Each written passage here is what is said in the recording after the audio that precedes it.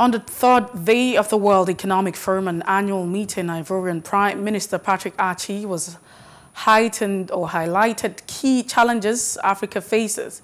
It says the challenges include the need for strong agricultural system for better integration in the global economy. The U.S. Special Presidential Envoy for Climate called for action at the World Economic Forum.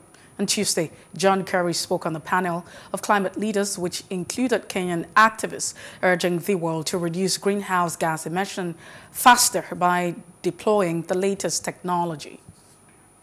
Please do subscribe to our YouTube channel and don't forget to hit the notification button so you get notified about fresh news updates.